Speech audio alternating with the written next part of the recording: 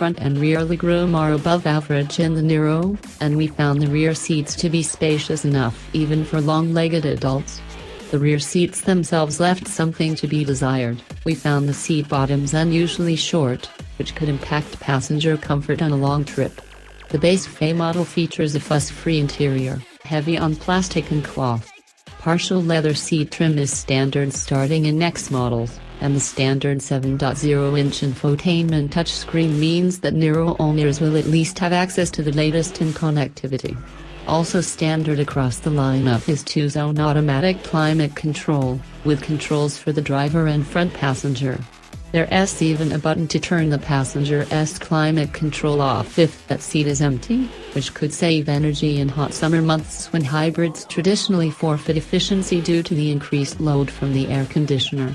Modern cabins do an excellent job of insulating passengers from ambient noise, but none can completely eliminate the sharp sound of the wind and the drone of tire noise when you're traveling at highway speed.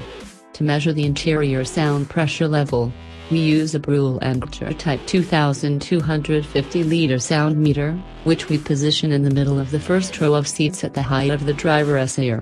The meter automatically averages 15 seconds of sound in a to decibels, taken while the test car is cruising at 70 miles per hour. A-weighting is an industry standard that adjusts decibel readings to better reflect how the human ear hears various frequencies. We take two measurements and average